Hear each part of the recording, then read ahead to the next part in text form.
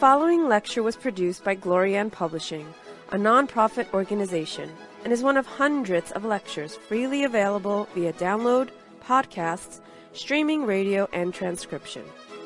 These lectures range in topic and complexity in order to address the many needs of humanity. We invite you to browse our library of lectures, books, courses, and articles to find teachings that suit you.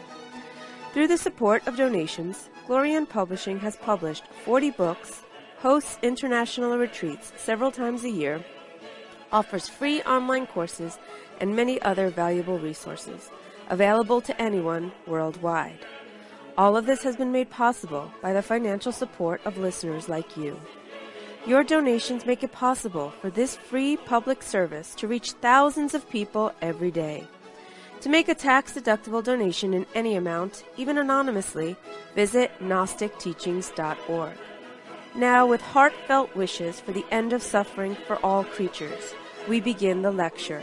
May all beings be happy.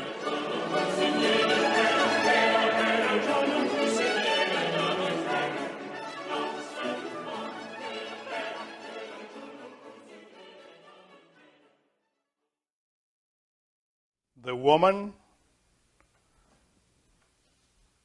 and the serpent.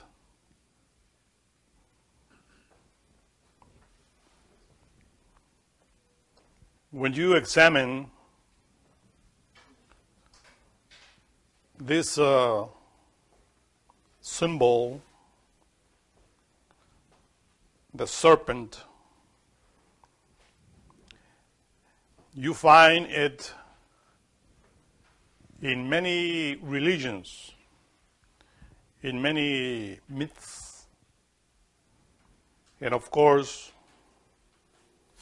the serpent is related always with creation, with transformation.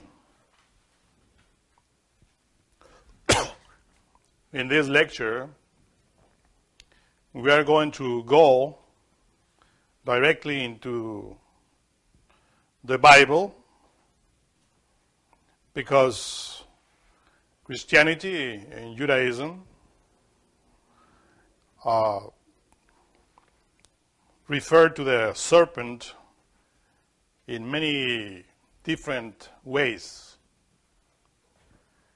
And we should know what is the mystery of this serpent that is always associated with the woman. From the beginning in the book of Genesis and in different chapters, quotations in the New Testament. As the former speaker explained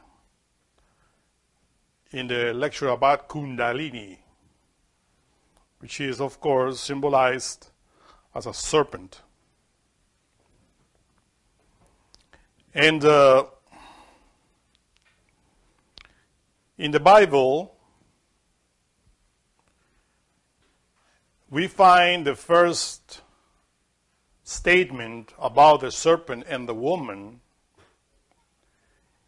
in the chapter 3 of the book of Genesis. Of course, as we always state, this is a Kabbalistic, alchemistic statement that few people can understand, because it is written in a very cryptic manner and is not easy to comprehend if we do not know the Hebrew alphabet, as we always state. To begin, let us remember that we stated in previous lectures about in relation with the Garden of Eden, that in Hebrew you find many words related with earth, ground, dust.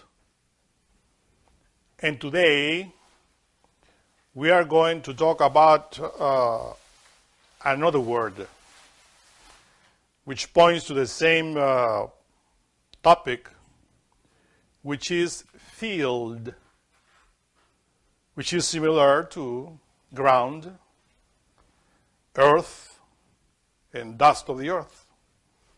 As you know, earth is haaretz, means the earth. Adama is ground. Efer is dust of the earth. And Shada or Sada or Sada is, of course, field. And when we name this word, of course, we have to state that the word Shada or Sada in Hebrew has different meanings.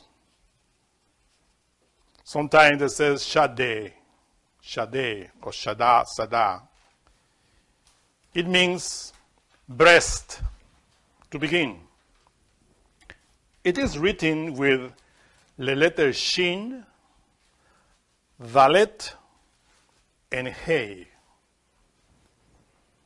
Shin, Dalet, and Hey.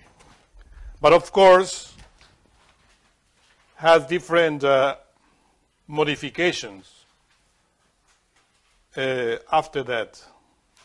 Shin, Dalet, and Hey. Shada. There is another word that we know, which is Shaddai, which instead of Hey, we have the letter Yod. And of course, we form from Shaddai that name of God, which is Shaddai El Chai. That's the sacred name that God has or appeared before Abraham, before Isaac, before Jacob. Sometimes you said El Shaddai. That this Shaddai also could be Shad, the shade, they said all sometimes, right? The genie of Solomon. And this word, Shaddai, shed, or Shaddai, means breast, means demon, as well as devil, fiend, goblin, gremlin, sprite, bogey, phantom, genie, ghost, ghoul, gnome, hobgoblin, incubus, Mephistopheles, phantom, poltergeist, spirit, daredevil, etc. You might wonder, of course, most of the common interpretation that we find is Almighty. Because we always said that Shaddai El Chai means the Almighty living God. That is the name, of course, given to God, to the Sephirah Yesod, which is the 9 Sephirah of the Tree of Life. Now, for instance, let us inquire about this Otz Haim in Hebrew, that is always translated as the tree of life.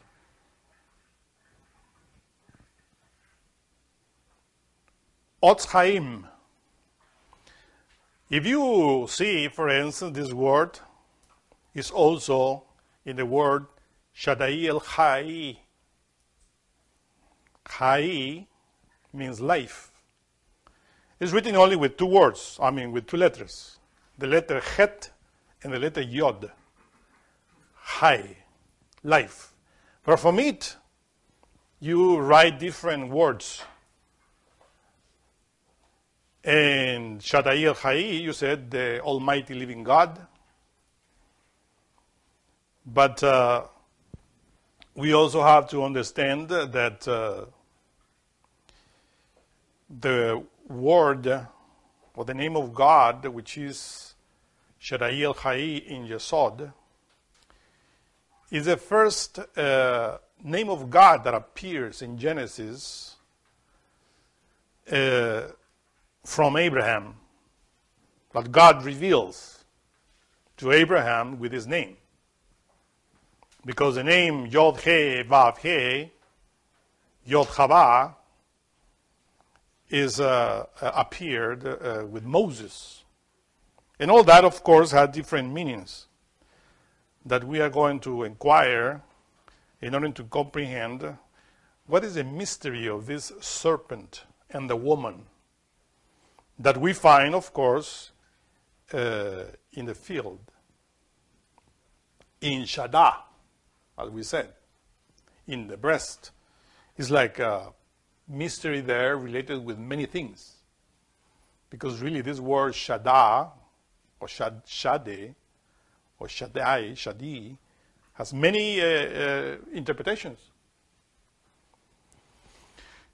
And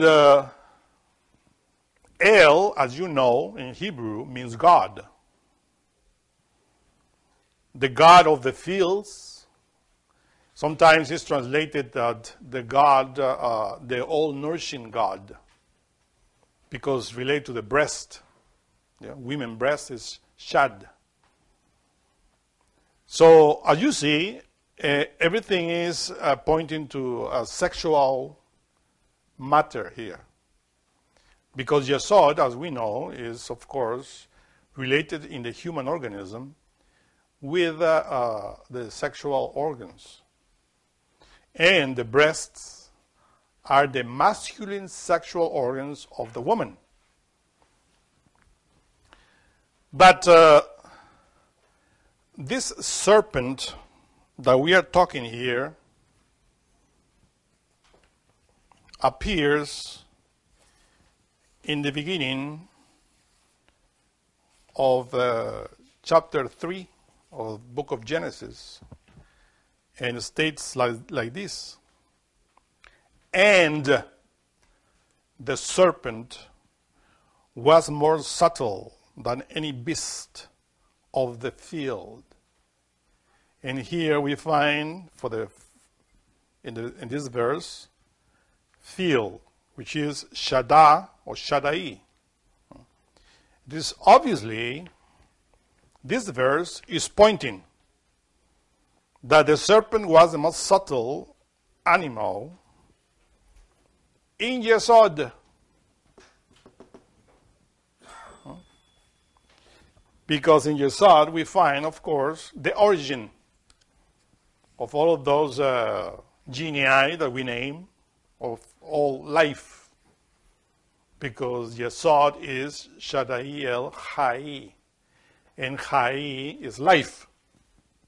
I said to you that the tree of life, for instance, is Otz Chaim. That between parentheses, Chaim is not life. Chaim is lives, plural. So the real translation should be the tree of lives. Because indeed, every Sephiroth above Yesod is an independent life, an independent land with life in different dimensions. That's why when you see a tree, you see many fruits in that tree, or many branches. So, in other words, each branch, each fruit is a separate life. That's why it's Otz Chaim, because the word, when it's ending in em, Chaim, is plural. And of course, that's why we state, and we stated always, that the roots of the tree of life, or lives, are in Yesod.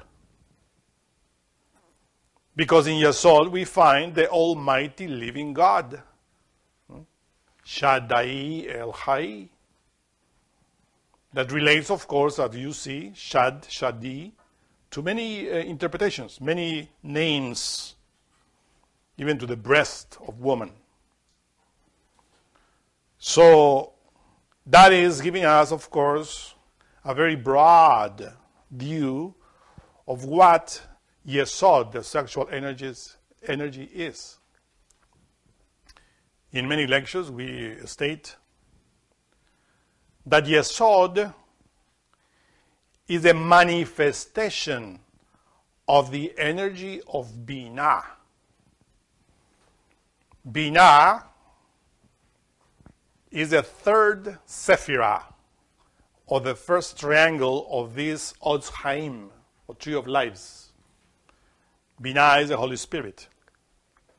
And previously we said that Binah, his sacred name, is Jehovah Elohim, or Yahavah Elohim. That if you read in the verse that we are explaining here, it says, "And the serpent was more subtle than any beast of the field which Yahavah Elohim had made." So do you see the union there, the connection? Yahavah Elohim made means the Holy Spirit. Binah from this, because in the tree of life we have to understand that the first triangle, Keter Chokmah Binah, is governed by Keter. The second triangle, Chesed Geburah Tiferet, is governed by Chokhmah. And the third triangle, Netzah, Hod, and Yesod, is governed by Binah from the top. In other words, the three primary forces, Father, Son, and Holy Spirit, Keter, Chokmah, Binah, control the tree of life in the center. We will say, in other words, control the tree of life in the midst, which is always, this word is, always appears in Genesis. In the midst of the trees, in the midst of the tree. Of course, in the midst of the tree is the central column of this hieroglyphic, the tree of life. In that central column we have Keter, Tifereth, and Yesod. And in the very bottom is Malkut. So Keter governs above, Chokhmah governs in Tifereth, and Binah governs in Yesod. So that's why the Bible states, Jehovah Elohim made in the field. And this field, of course, is Yesod. Every time that you find the word field in the Bible, Shaddai, relates to Yesod. And sometimes it's translated in different ways, but commonly is field. That field of battle, or the field of Yesod, in which, of course, also you find that Cain killed Habel, or Abel. It says that being in the field, Cain comes and kills Abel. What field? Of course, is referring to Yesod. This is how you interpret and understand. Now, there is another word that comes from Hai, which is life. As you know, Chaim, lives, and is Hayot. You add only the letter Tav at the end, which is the letter T in English. Hayot. Sometimes you add the letter H after the T in order to pronounce very well the word Hayot. What does Hayot means? Means animals. Sometimes a little like beasts. There is a word, for instance, that we pronounce in conjurations, and is Hayot HaKadosh. That means sacred creatures, or sacred holy creatures, or animals, in other words, which are symbolized by this prophet Ezekiel, by the ox, eagle, lion, and the man. Those are the four holy creatures, Hayot HaKadosh. So you see here that from Hai emerges Chaim, which is above, of course, the Sephiroth above Yesod, and Hayot, which are below Yesod, in this example. Because it is written that when Jehovah Elohim made in Yesod the man, he made him with also animals. It says there's Hayot. So this Hayot emerges from Hai, from life, which is Yesod, which is the sexual energy, in other words. But as we read, we find that the verse first says, and the serpent, Nahash, was more subtle than any beast, than any Hayot of Shaddai, which Jehovah Elohim Binah had made. Of course, that means that Jehovah Elohim made all the Hayot that you find in nature. And how did Jehovah Elohim make the Hayot? You know very well, through the sexual energy. This is how the animals multiply. So, according to the previous lecture that we gave, we always state that Hayot, the animals, are the previous kingdom before the human kingdom. Even though we call ourselves human, but still we are Hayot, intellectual Hayot, or intellectual animals, as we say it in books. So of course in Malkut, the earth, Haaretz, we find all the Hayot, whether they are irrational or rational. And all of them are made in the field of Yesod. All of them are made by Shaddai El Hai, which is the almighty living God, or the power of God in the sexual organs. So of course, when we are in the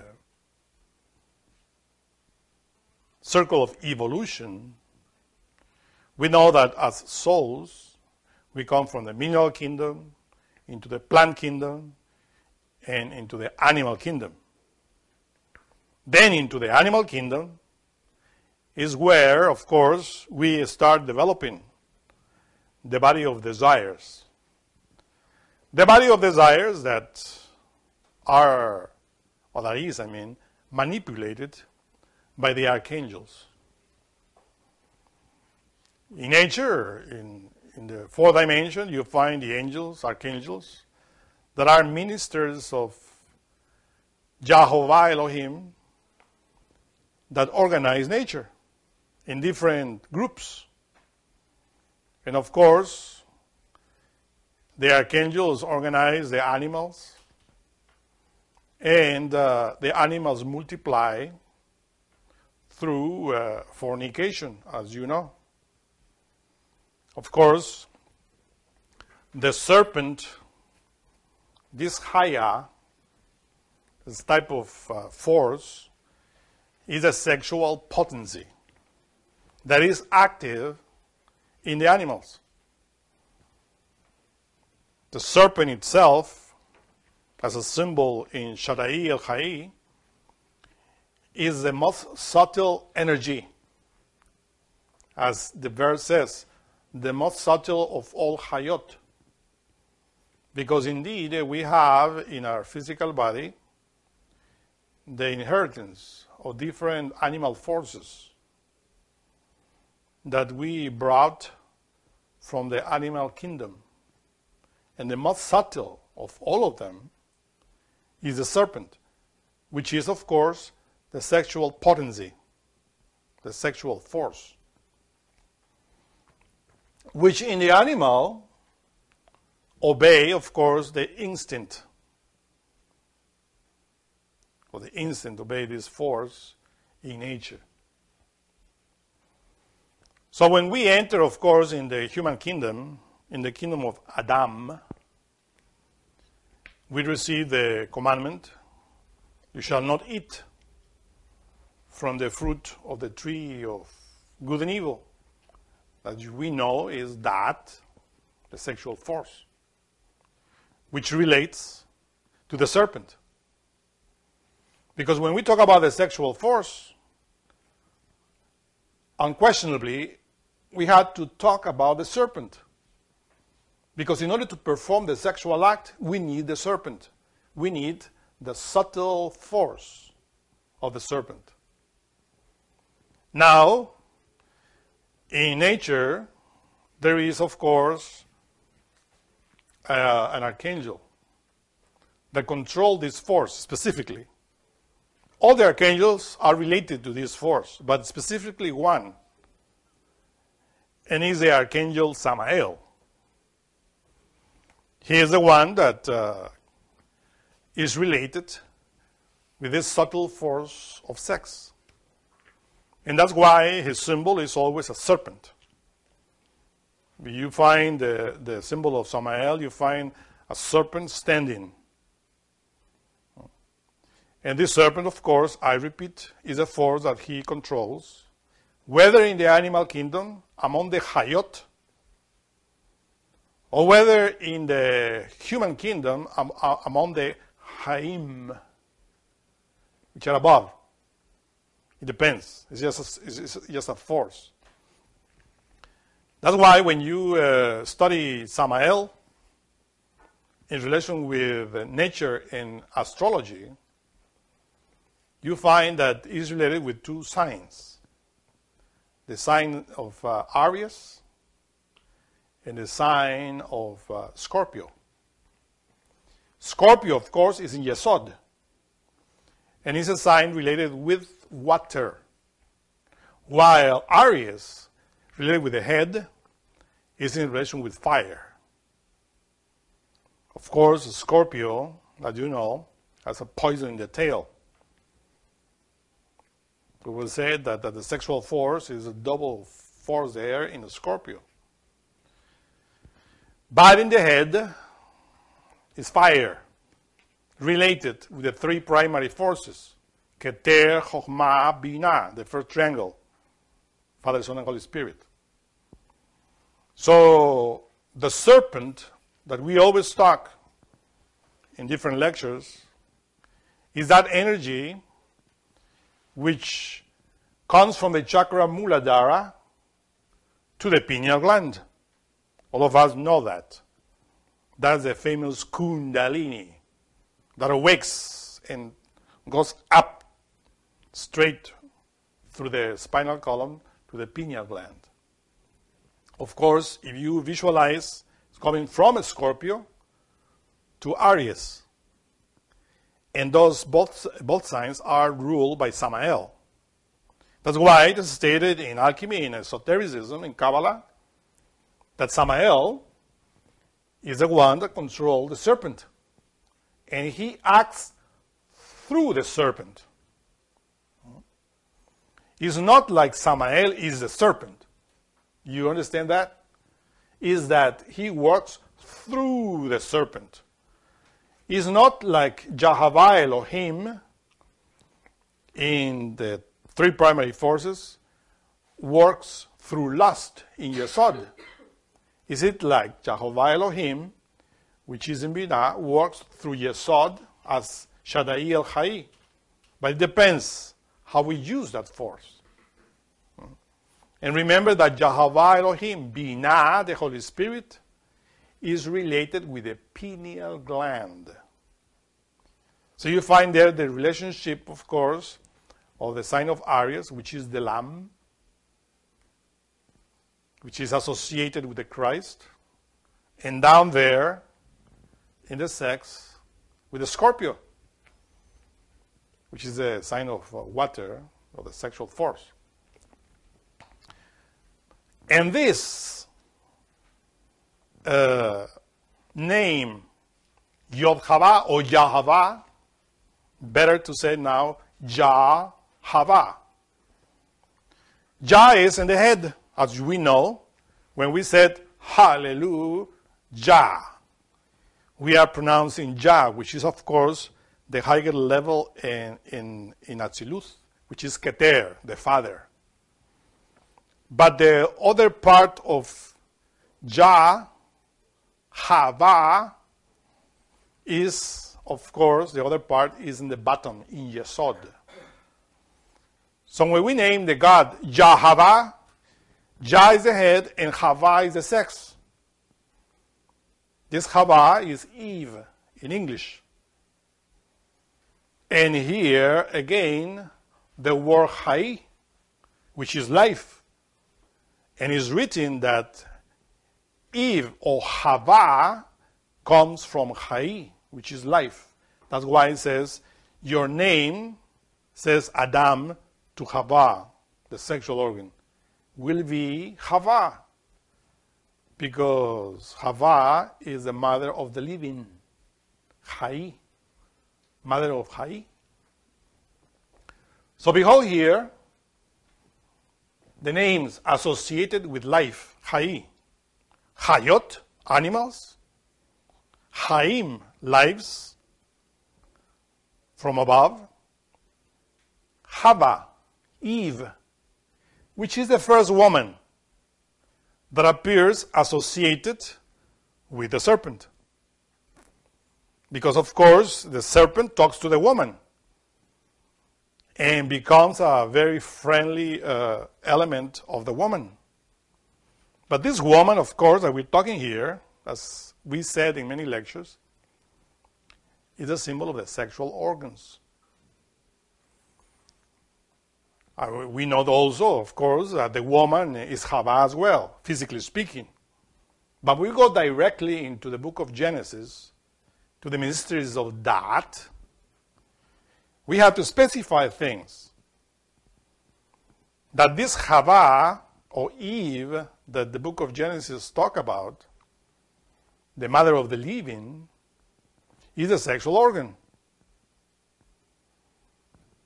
And this is how we understand that, because from the sexual organ, whether from the man, from the woman, whether from animals, even from plants, comes life, Chai. So when we are going into this, of course, we remember, or I remind you, that in the previous lectures about the Garden of Eden, we state that Malkut, the physical body, together with Yesod, is the Garden of Eden. So when we talk about this Garden of Eden in relation with the microcosmos, in relation with us, we have to understand that we have to keep talking about us. And when the serpent appears, it's not an animal outside, but inside of us. In other words, this Chaya, life, is energy that manifests in different levels and that appear in Malkut in different animals. This is what we have to understand. This Chaya, which is Hayot, animals, appears in a bull, in a lion, in an eagle, in a fish, in different levels and different animals. And each one of them is channeling different life forces from nature. But in the physical body, our physical body, which is our own particular nature, our own particular Eden, we have all of those forces as energies. We have all of those hayot, in other words. And this is what we have to understand. That when the Bible says, and the serpent, because many translations says, now the serpent, like telling a tale, right? But the real translation is, and the serpent, because the first letter that appears in that verse is the letter Vav. So when you will read, and the serpent, immediately when you associate that to your microcosmic element, which is you put your concentration, your mind, your imagination in your spinal column. Because that's the letter Vav in you. And that's why we have stated that the book of Genesis always starts with and, or the letter Vav. So, and the serpent means the spinal column, and Vav, the snake. He's talking something that is related with the spinal column, but in the field, or in the chakra Muladhara, which is related with Yesod. He's not talking about the spinal column on the head or in the middle. He's talking in the field, Shaddai. So the serpent was the most subtle energy in Shaddai, in Yesod, among the Hayot. Because of course, we have all the other subtle energies that go into Yesod.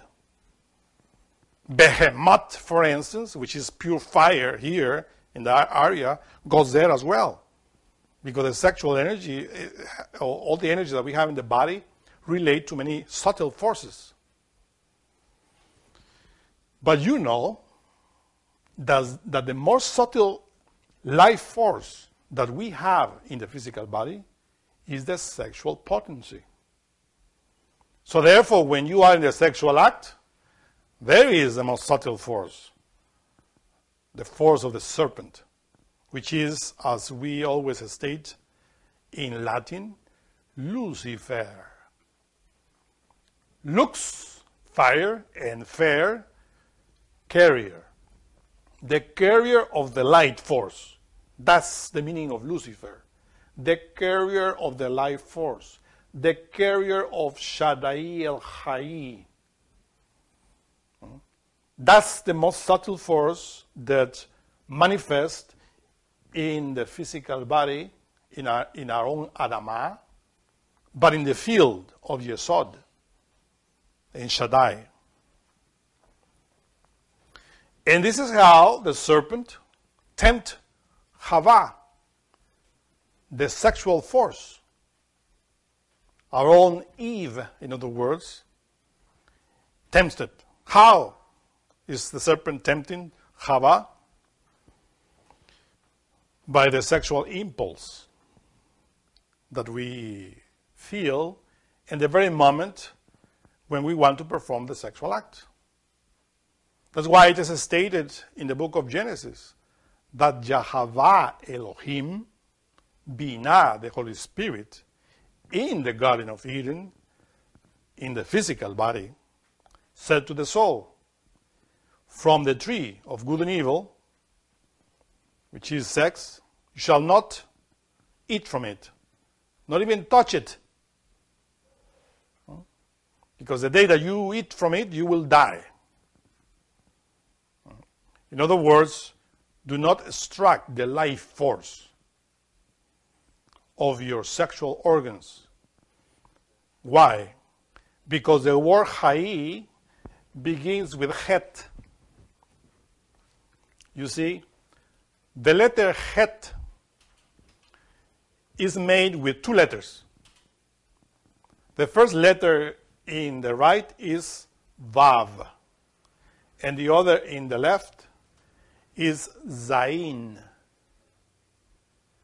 That makes the letter Het, which is similar to the letter He, because the letter Het is, of course, touching the top, but the letter He doesn't touch.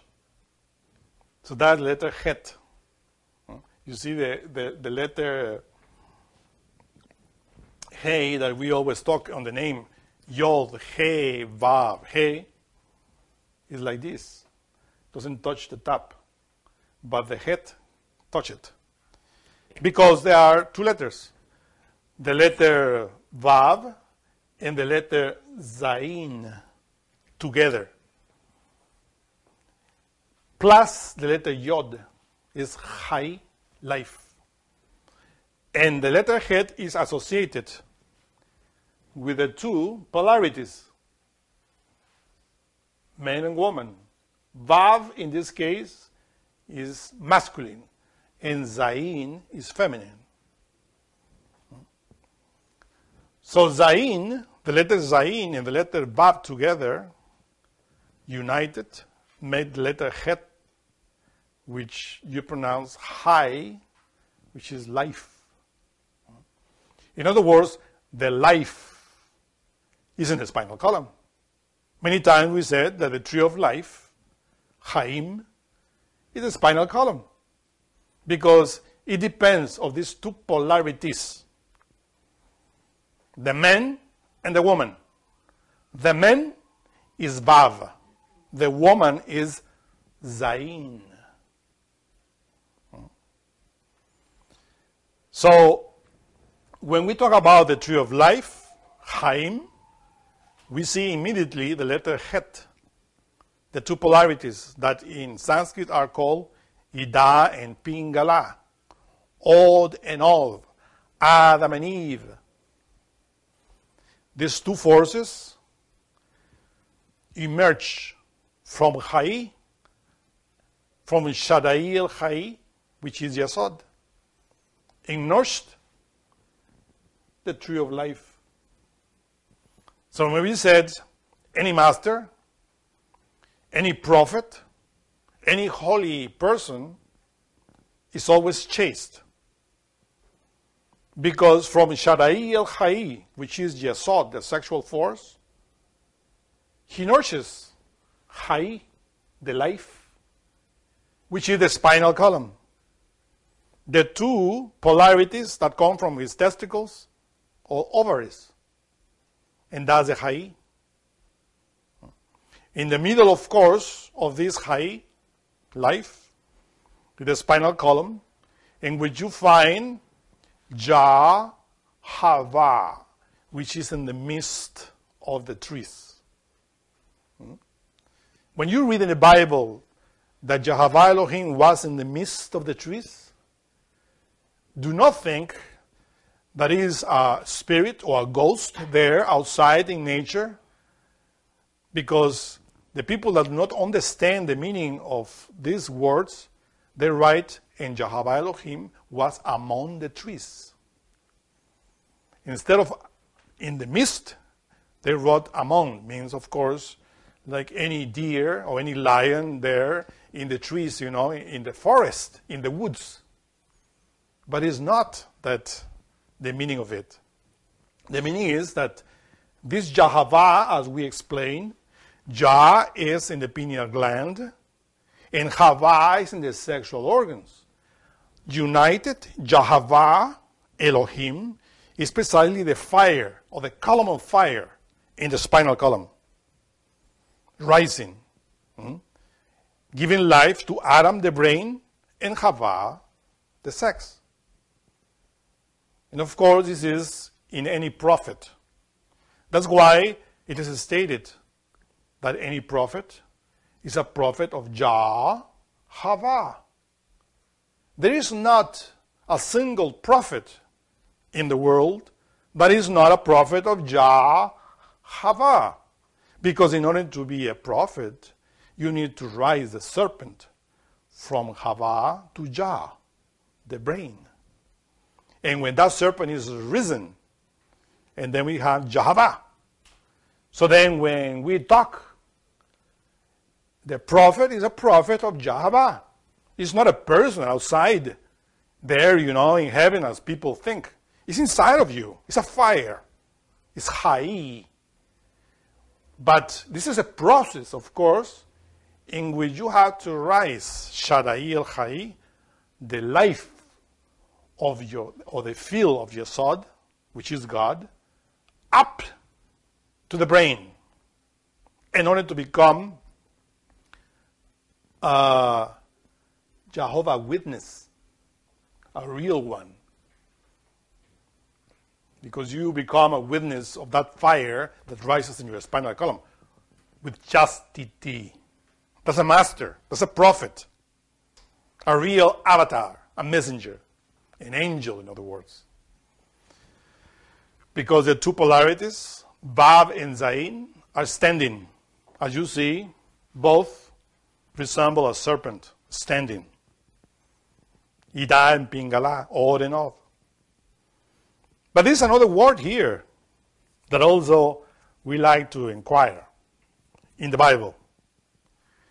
And it is the word Zari or Zara. But the word is Zara. How do you write Zara? With Zayin. You see this is the word Zayin. And then the letter Resh. And then the letter Ayin. Do you remember that Ra means evil? In Hebrew, in order to say semen, seed, you write it with, you take the word Ra, which is evil, and you put Zayin in the beginning of that word, and it's Sarah. And Sarah is your seed. So in other words, behold here how the letter Zayin, which is associated with the woman, is also associated with Ra, with evil. But Sarah means the seed, the semen, the sexual seed, whether in a woman or in a man.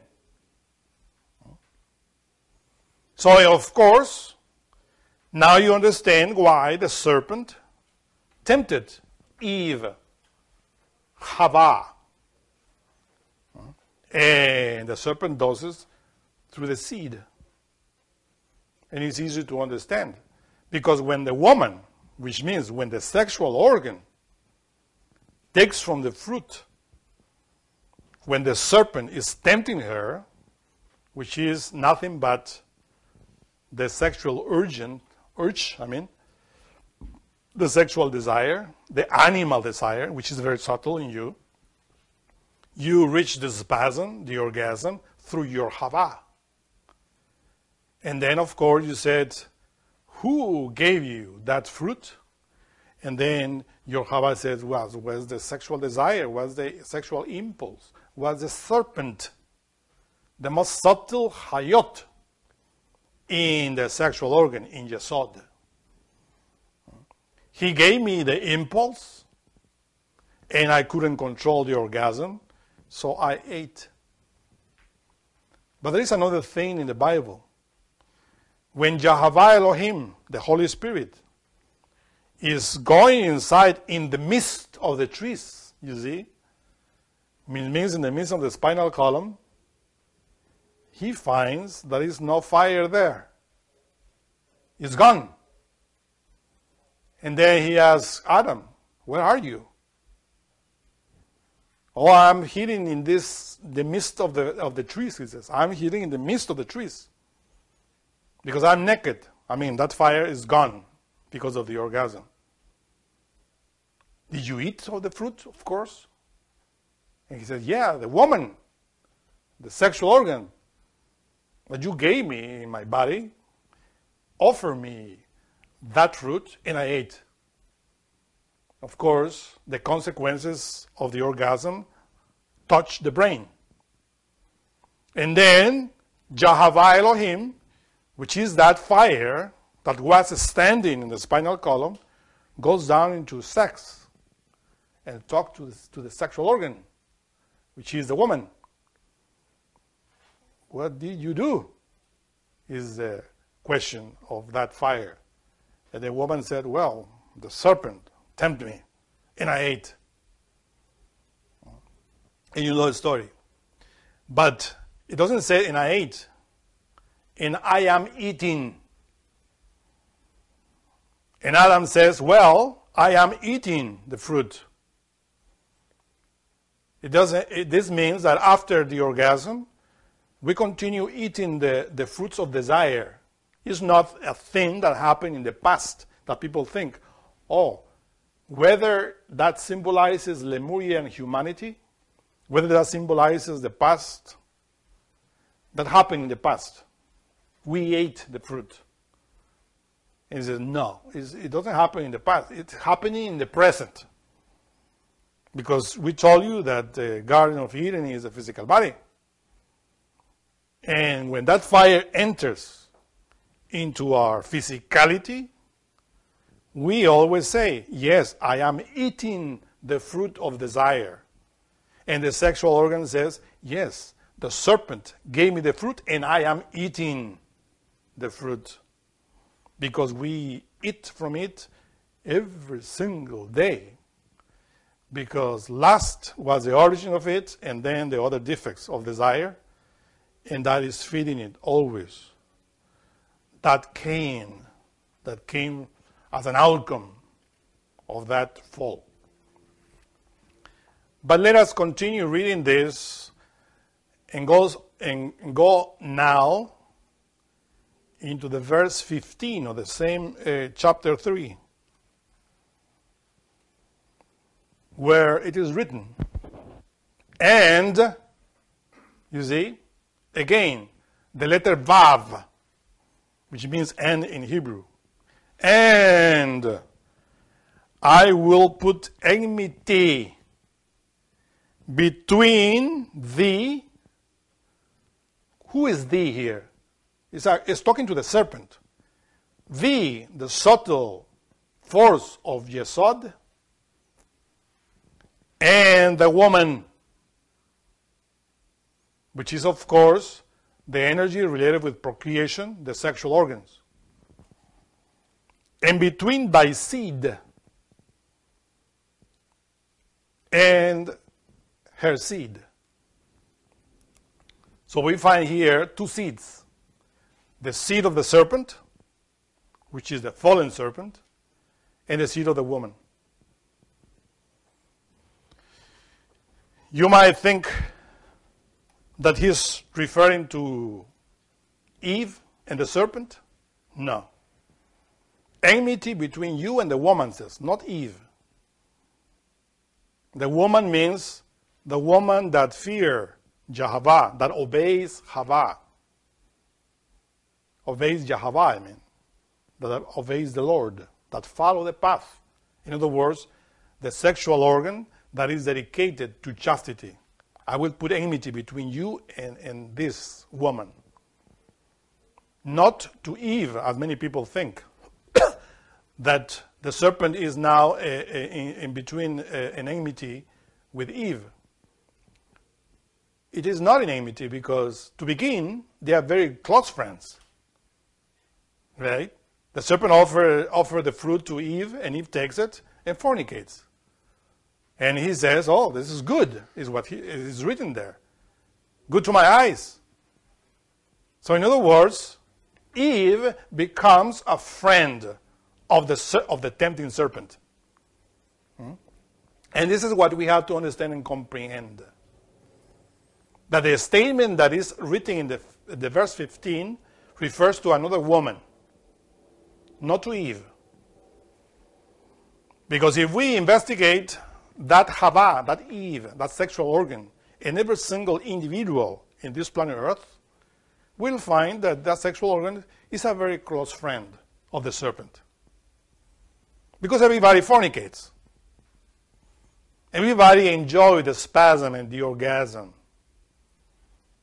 So the sexual organ, Eve, Hava, and the fornicator is a very close friend of the serpent, of the tempting serpent.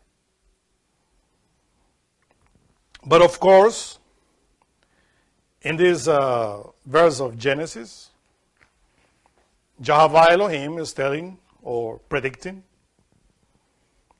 that in order for us to get out from that state, we have to follow the woman serpent, which is above. That energy of Kundalini, which is the mother of the living. Because when that sexual organ repents and starts transmuting the sexual energy, that Hava, that sexual organ, transforms into a chaste woman. And that's why you find that there is always enmity between the seed of the serpent of fornication and the seed of the woman of chastity in each one of us. That's why in Gnosticism we teach that there are two serpents. The Kundalafer organ, which is the tempting serpent of Eden, which is a very close friend of fornicators, and the Kundalini, which is the brazen serpent that healed the Israelites in the wilderness, and that Moses lifted up in the wilderness. Remember that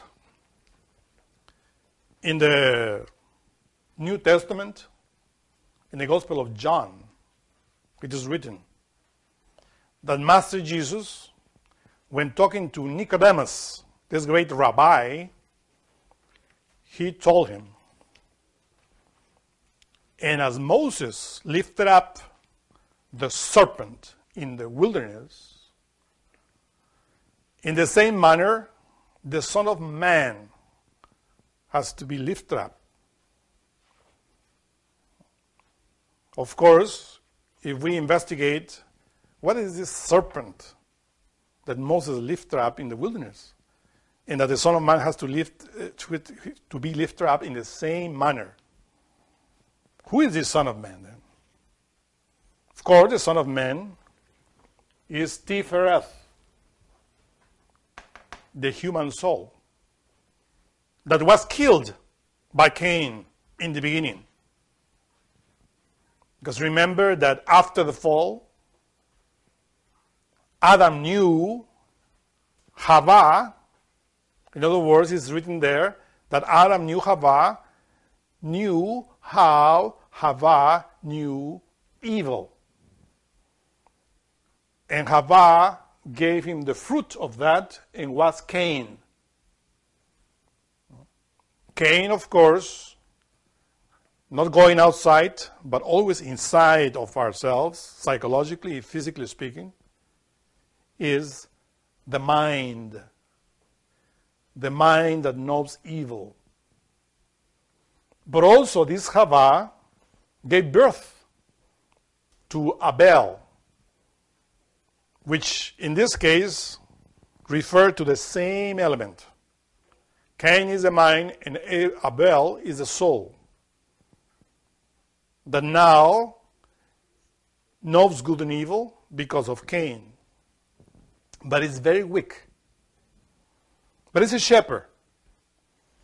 When you find that Abel is a shepherd, means that he's dedicated to the work of God, of Jehovah.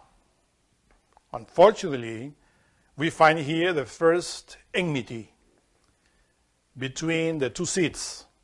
Cain is the seed of the serpent, because through the ejaculation of Sarah, the evil, Cain knows now evil. And because of that, he kills Abel in the field. So when you find that that Cain killed Abel in the field, immediately you have to associate that to Yesod. It's in the sexual organ, because Cain is the outcome of desire. Cain is lust, anger, envy, greed, gluttony, laziness, all of that people in this day and age worship. They worship Cain because they worship the serpent. Why do you expect that this humanity will worship God when they worship the serpent? And it's not that they have a serpent there in their living room made of any metal or whatever, and they are worshiping. No. When I say that they worship the serpent, it means that they worship sexual orgasm, which is the outcome of the tempting serpent, because their Chava loves it. So therefore, if they love that, they love the outcome, which is also Cain, which are all the defects and vices that we have, which is the ego. This is why this society worship the ego, worship the desire, sexual desire, but they think that we are children of God. No, the truth is this: we are children of the serpent. We are children of the serpent of desire, of the Kundabafer, because we were created in the sexual act through the orgasm.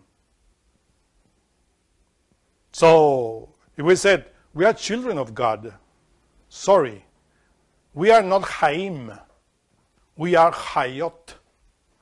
You see the difference? The mother of the living, of course, Chaim, as Master Jesus says, God is God of the living, which is Abraham, which is Isaac, which is Jacob. Both of them, of course, or the three of them, represents the monad. Chaim, above.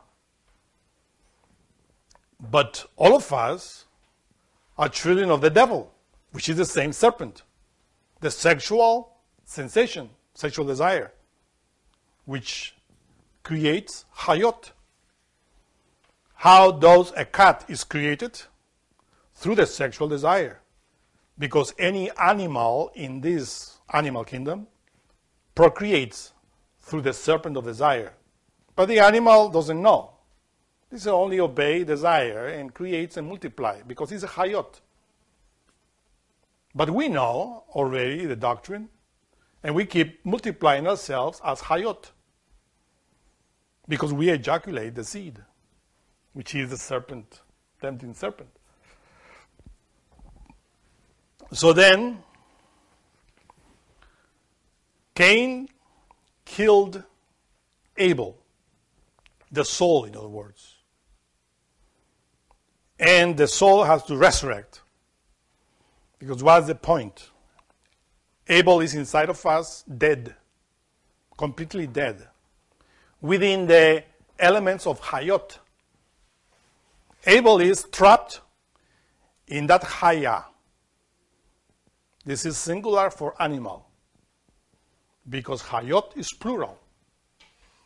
Haya, the animal, is lust, so Abel is trapped there.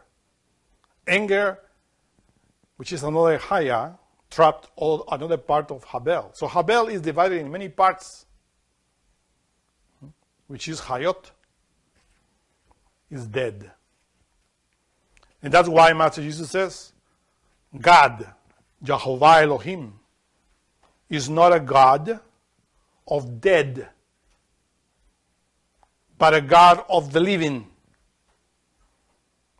And the division of that God of the living and of the dead is here. Because in Malkut, which is the will of Zamzara, everything is subject to death. All Hayot die.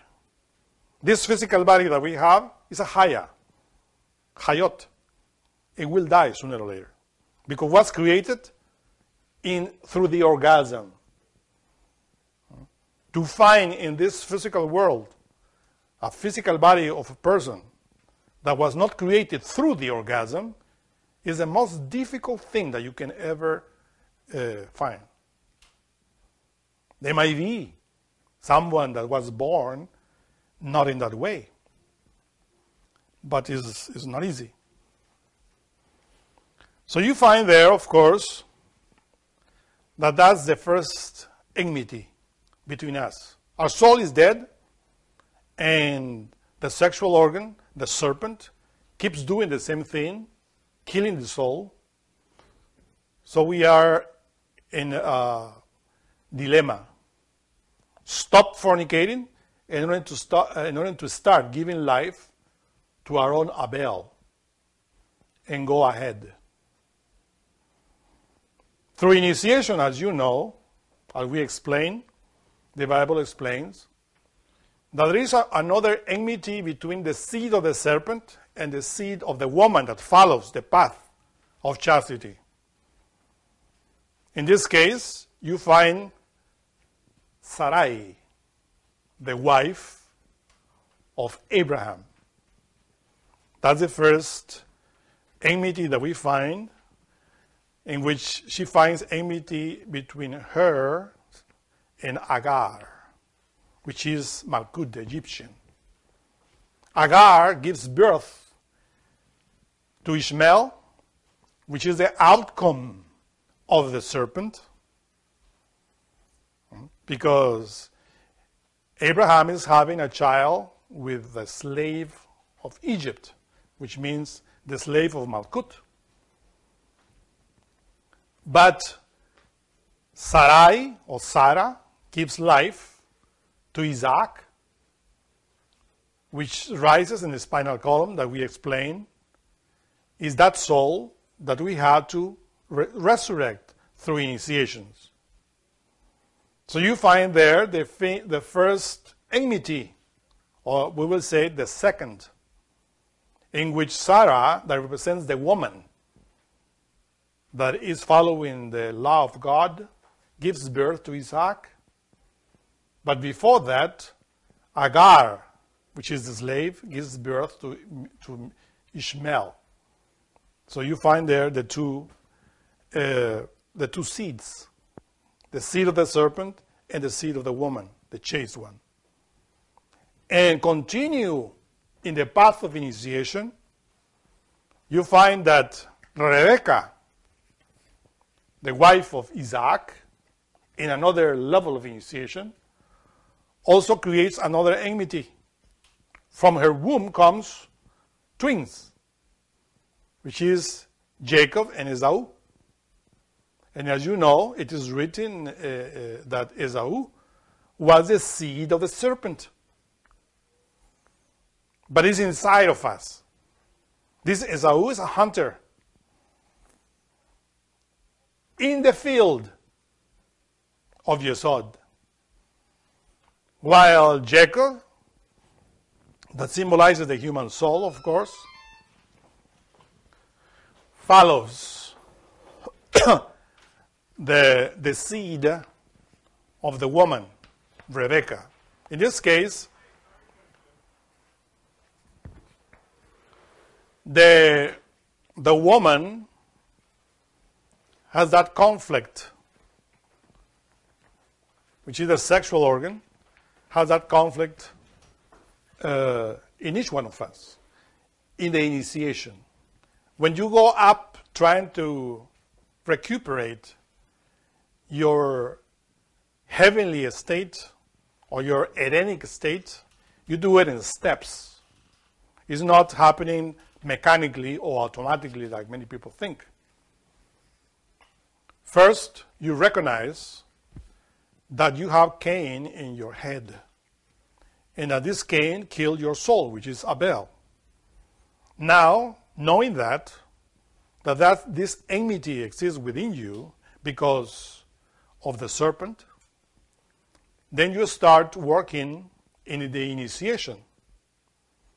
And then you realize there is another division between you of Ishmael, which represents the person that understands this knowledge, that studies this doctrine, but is just like any one of us that read the book or know the doctrine, but it is dead because it's on top of that. We know it. We know the doctrine. We have to practice it in order to give chance to our own particular Sarai, which is the woman that is the divine mother, in other words. And Isaac is born in us. And then we have the duality there. The experience of the direct knowledge, the experimental knowledge in you, which is experienced with your soul, and the knowledge that you have, which is literal, intellectual, and that you have faith in it. That is Ishmael in you. But there are many people in this world that know a lot the Bible, or a lot Kabbalah, or a lot of the doctrine of God, which is good, but that is Ishmael. And God doesn't want anything to do with Ishmael. He wants his pact with Isaac. But Isaac is a practical fire that comes from Yesod up to your spinal column in the first initiation. And he's a son of Sarah. He's not a son of Agar. So you see these two pacts. One to study the doctrine and the other to practice the doctrine. It is not the same as a hearer of the word than a doer of the word.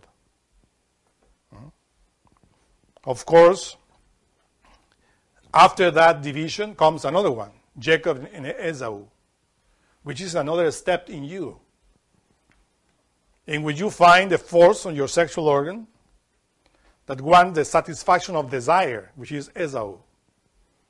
But then Jacob inside of you, that is that element that wants to satisfy the longings of the spirit. This is another level. And when you conquer that level, you enter in another level of Joseph, in which is related with your astral emotional body. And likewise, you enter, as we explain, always this enmity between the two seeds. Because remember that Rachel, which was the wife of Jacob, was also a woman that was difficult to procreate, sterile. Jacob had other women, but Rachel was difficult to procreate. Finally, she gave birth to Joseph and Benjamin, only two, which relate, of course, to other aspects that we are developing and entering after we go into the different levels of developing of this enmity between the serpent and the woman. So the woman itself represents 4 steps, as we explain in other lectures. Finally, we reach the level of Moses. And Moses, you know, is being born also from a priestess from the tribe of Levi, and also a priest from the tribe of Levi. So, of course, this priestess is that woman also that is conquering the serpent.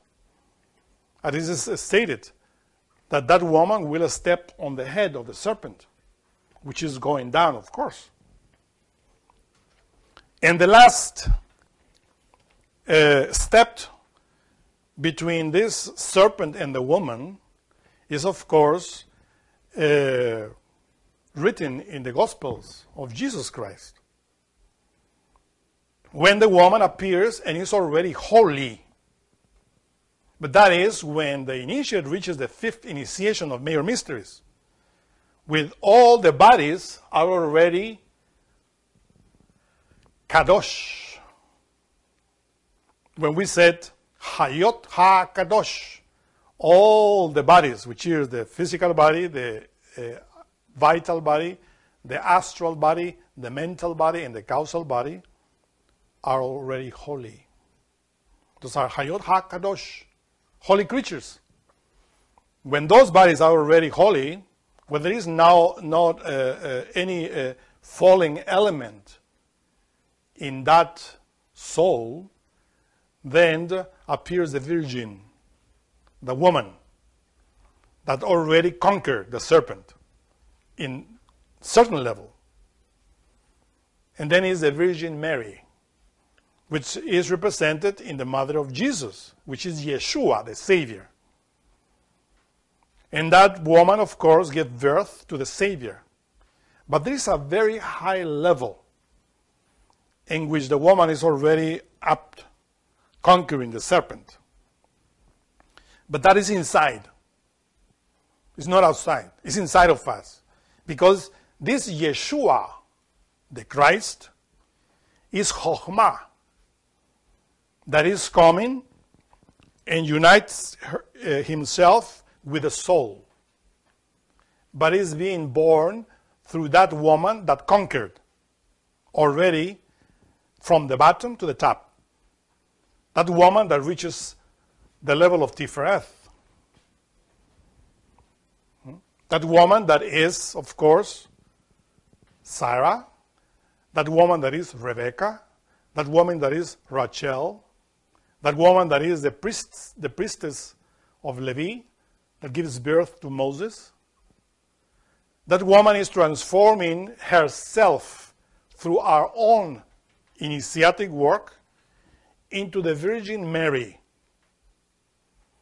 So when that woman becomes the Virgin Mary, she's ready. She's pure virgin in all our nature. And then gives birth to Jesus Christ within. This Jesus Christ, of course, is the one that already conquered the serpent and has to annihilate the consequences of that serpent, which appear in the drama of the passion of Christ. If you remember, in the Gospel of John, that woman, that virgin, appears in the weddings of Cana.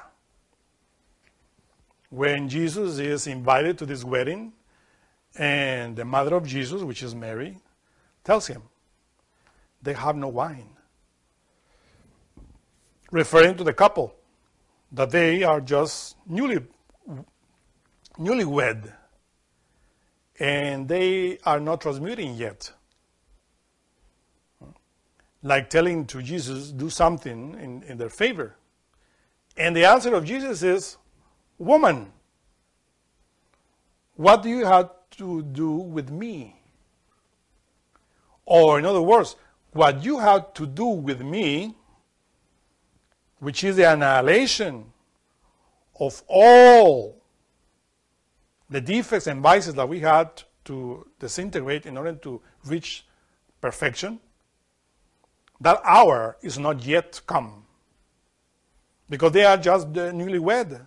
They have to raise their Abraham, they have to raise their Isaac, their Jacob, their Moses.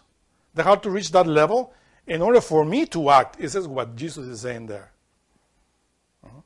But of course, the Master Jesus teaches there that in order to reach that level, they had to transmute the sexual force, the water, into wine, which is the fire. So that's why he says, woman, what do you have to do with me? My hour is not yet come. What is that hour? The hour of the Savior is not by reaching or lifting the arm aloft and says, I believe in Jesus. That is not the hour of the Savior. The hour of the Savior comes after Moses. The hour of Moses comes after Joseph. And the hour of Joseph comes after Jacob. And the hour of Jacob comes after after Isaac. And the hour of Isaac comes after Abraham. You see, hours are times of initiation in which you have to work with these archetypes. So the last archetype, the final archetype that you have to work with the woman, the force of the woman, is Jesus Christ. That's why after Jesus Christ, this is it. there is no more to say, because he's the final archetype.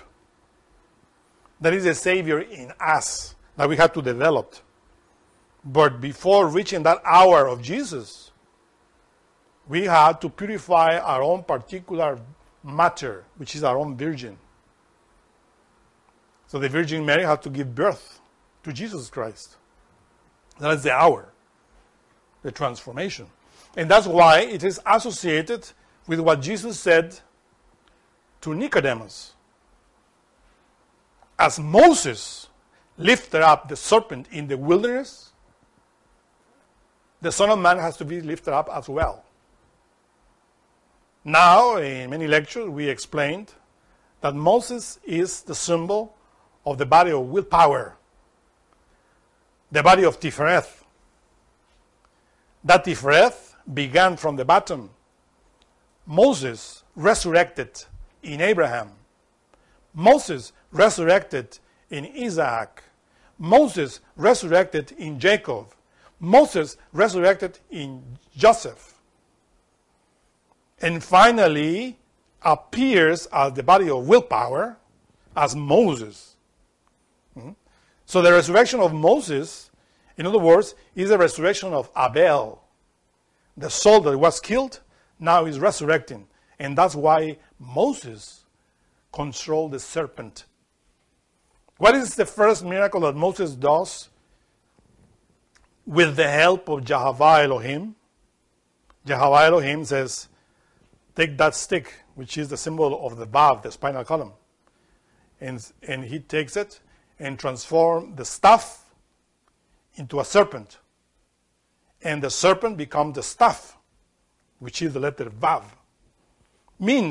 This means that Moses already is controlling the tempting serpent of Eden. He already conquered Ra, evil. And therefore, he is ready to the next step. There are people here that think that they are doing good, doing well. Meanwhile, they are slaves of the tempting serpent, because they are slaves of desire. They perform the orgasm. Their Eve, their sexual organ, enjoy the fruit.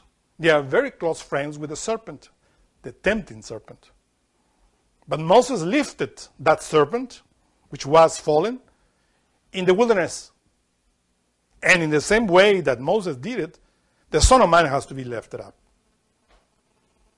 And then it says the teaching of Jesus. And he says, and be wise as a serpent. Meaning that you have to rise that the wisdom of the serpent is chastity, when you follow chastity. And meek as a dove. And that dove is a symbol of the Holy Spirit, Jehovah Elohim, Binah. So being wise as a serpent and meek as a dove, we become a prophet. And we reach the last level when that woman, which is our own particular individual mother inside of us, conquered the serpent and give birth to Jesus. And then Jesus is being born in us as a Savior, and start doing the hard work, which is the annihilation of the evil consequences of the tempting serpent. Because that's the main work of the Savior. The Savior wants to save our soul completely. And for that, he has to annihilate Pilate, the demon of the mind, Caiaphas, the demon of evil will, and Judas, the demon of desire. All these three demons were born in Shaddai. You see? That's the meaning of the word Shaddai, demon, devil. So from Shaddai is born the devil, and from Shaddai is born the angel. It depends how you use the sexual energy. So Jesus comes and annihilates that through the initiation, which is the 8 Gnostic initiations. And then this is how the Savior comes from the woman. And of course, he has to eliminate the evil seed of the serpent. That evil seed of the serpent is lust, anger, pride, envy, gluttony, laziness, greed, etc., etc. This is why he goes to the cross, goes into hell to annihilate that, and resurrects completely clean, with no evil, with no defects at all. You see? That's the whole work of the serpent and the woman. The seed of the serpent and the seed of the woman. It's a long process that begins in Genesis and ends with the resurrection of Jesus Christ and even the ascension. So the whole story is there, written, of course, in a cryptic, symbolic manner. That's why Master Samael Veor said, in the Hebrew words, wisdom is hidden. So if you know how to read the Hebrew words and the meaning of each letter, you know that you are working with life, Chai, Hayot, Chaim, Hava, and the serpent, all the time. Because that serpent is always there tempting you to do the contrary. And if you conquer it, temptation is fire. The triumph of the temptation is light, is lux, is Lucifer. That's why the Savior itself is Christus Lucifer. The work in Shaddai, the field of Yesod. All the work is there. Do you have questions?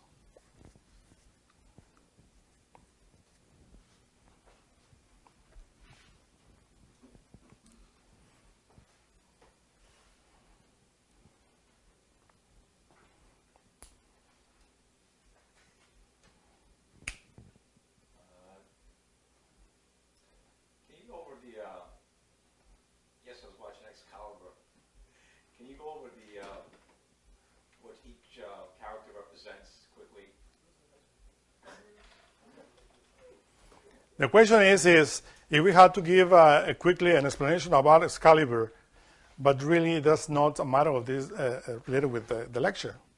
Yeah, we can give a lecture about it, and I know that movie is very exciting, and of course, it also hides a lot of wisdom.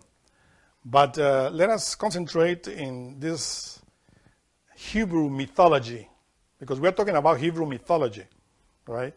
Which is related with the serpent.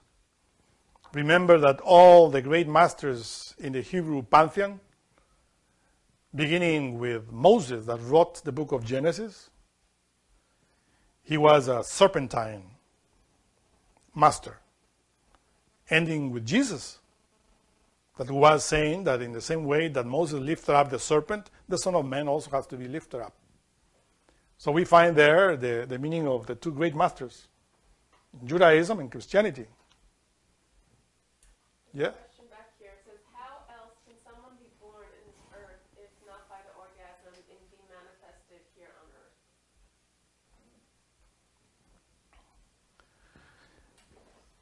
How, what is the question? How else can someone be born on this earth if not by the orgasm and be manifest here on earth? Okay. There are two ways in order to be born in this earth. First, as Hayot, as the beasts, which are all of us. We are being born through the orgasm.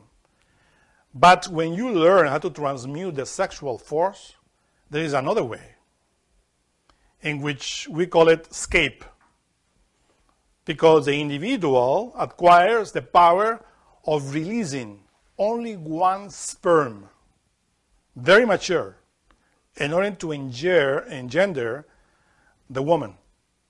And that is, of course, a type of birth, which is related, of course, like the birth, the physical birth of Jesus Christ, that says that was being born from a virgin, physically speaking. That means that Mary, the mother, the physical mother, we are not talking about here in symbols, She was a priestess. And as a priestess, she performed the sexual act with Joseph, which was another priestess. Another priest, I mean. Remember, we are not talking here about the archetypes, symbolic archetypes. We're talking about the persons that existed 2,000 years ago.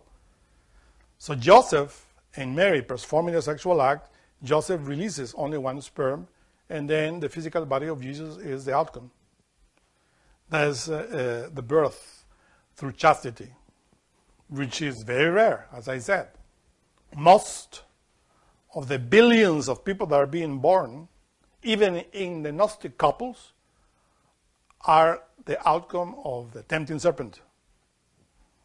It's very rare to find a couple that has an outcome of chastity, a child of chastity. Because all of us are children of desire, of the tempting serpent. There's always an enmity there.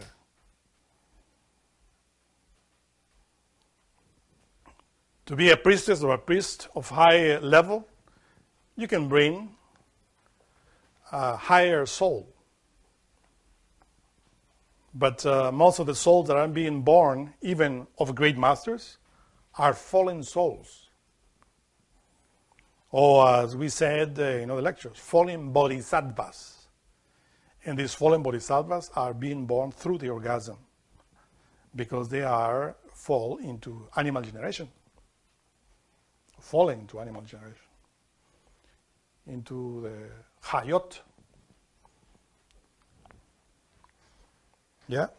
When you said the wilderness, referring to Moses or Jesus, are you referring also to Yesod? Yeah. The field of Yesod is called also wilderness. And you work there by yourself. In which, in the wilderness, of course, is where you have to face your own beasts, your own hayot. Because, unfortunately, since we do not control our own particular hayot of living forces inside of our organism, we created a lot of hayot. As we said, anger is a haya, greed, gluttony, and all the defects that we call ego, all of them together is hayot. Beasts that we have within, behemoth, right? So we had to face them in the wilderness, our own creation, in other words. And that's initiation. So as you see, the woman and the serpent, of course, is an actuality, a fight that we had to perform in the path of initiation. That tempting serpent that people call the devil and Shatan is inside of us. It feeds himself or itself through lust, anger, pride, and all the defects that we have within. And all of us are children of that serpent, of desire. Yes? On the tree of life, is Yesod a plane? In the tree of life, Yesod, the symbol of many things. But to begin, we will say that symbolizes the fourth dimension that we call Eden, that exists. Symbolizes sex as well, the sexual force in a man and in the woman. So Yesod is foundation, is the root of the tree of life and the root of the tree of knowledge, which is Da'at. So you see, Da'at is that sphere which is between the two triangles. Below the triangle of Keter, Choma, Binah, and above the triangle of Chesed, Geburah, and Tiferet. And that is a mysterious Sephira called Da'at, which means knowledge, Gnosis. That's the tap, related with the head.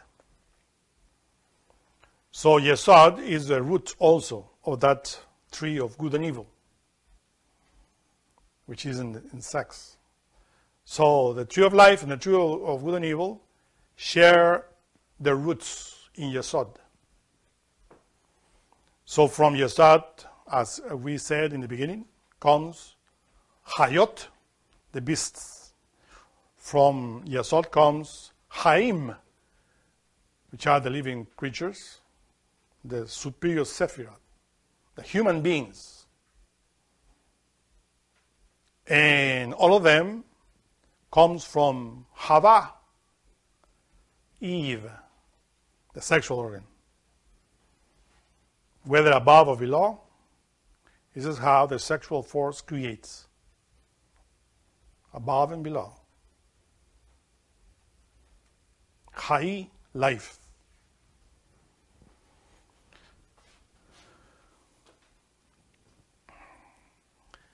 If there is not other question, we invite you to study, keep studying the tree of life and the tree of knowledge in order to understand our origins. Because the origin of this humanity is in the sexual force. The origin of those animals is in the sexual force. The origin of the plants is in the sexual force. The origin of the whole planet is in the sexual force. Yesod.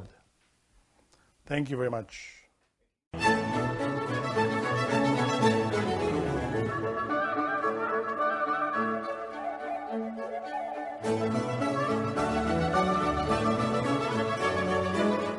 To learn more about what you learned in this lecture, we invite you to explore the books published by Glorian Publishing, available from booksellers worldwide.